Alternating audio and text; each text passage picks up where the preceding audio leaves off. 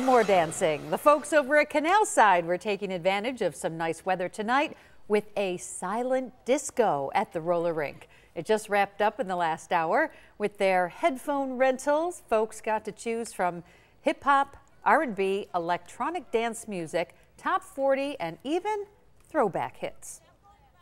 And it's interesting to see what everybody else is listening to as well, because every color is different on the headphones, so it equals all the different stations.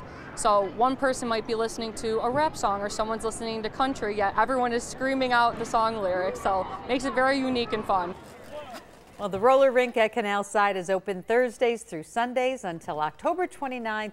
It will reopen as the ice rink on November 20th. But tonight, what a perfect night to be out there skating. I know.